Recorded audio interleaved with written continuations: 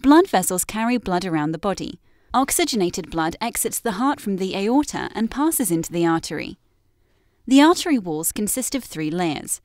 The tunica adventitia is the strong outer covering which consists of connective tissues, collagen, and elastic fibers.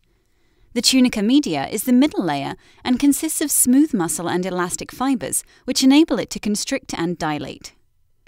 The tunica intima is the inner layer which is in direct contact with the blood flowing through the artery. It consists of an elastic membrane and smooth endothelial cells. The hollow center through which blood flows is called the lumen. Arteries split into smaller vessels called arterioles and eventually into capillaries, which are the smallest blood vessels.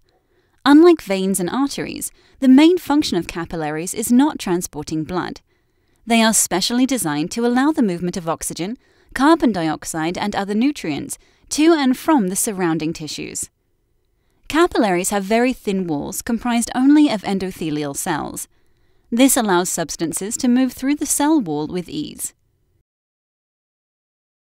Veins are blood vessels that carry deoxygenated blood back to the heart.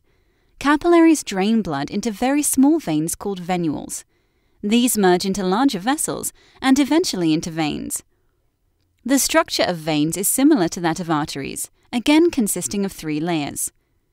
The tunica adventitia is the strong outer covering. The tunica media is the middle layer consisting of smooth muscle and elastic fibers. This layer is thinner in veins than in arteries. The tunica intima is the inner layer, which is in direct contact with the blood flowing through the vein.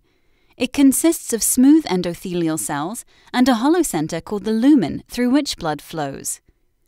Veins also contain valves that prevent backflow of blood and aid venous return.